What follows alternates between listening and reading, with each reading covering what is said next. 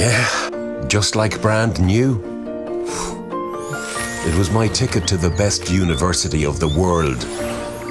To tell the truth, we had to do our best, especially in class.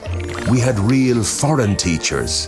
They talked a lot about Byron, Kafka, and Dostoevsky. But books by J.K. Rowling got stuck in the head.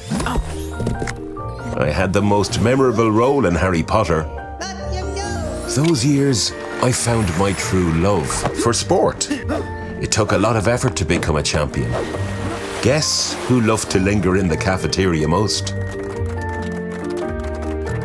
Yeah, it was a glorious time. I even envy you a little. Alabuga International School. Achieve, inspire, succeed.